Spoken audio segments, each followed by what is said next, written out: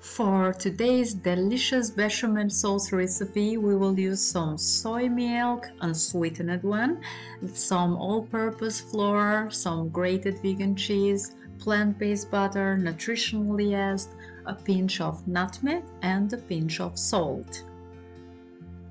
Start by putting a pan into low-medium heat and add 20 grams of plant-based butter, or in alternative you can use vegetable oil or olive oil.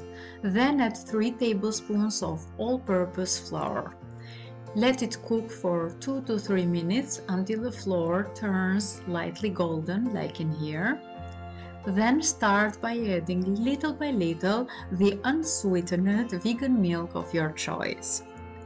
If you wish to make homemade vegan milk, I have posted many videos on how to make it quick and easy at your home.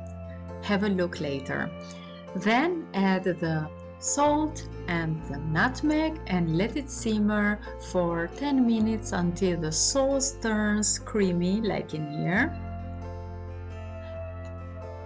After a while, put it out of the heat and add a handful of vegan cheese of your choice and 2 tablespoons of nutritional yeast. This will add a lot of flavor to your vegan bechamel. Mix it well and enjoy it in your favorite recipes.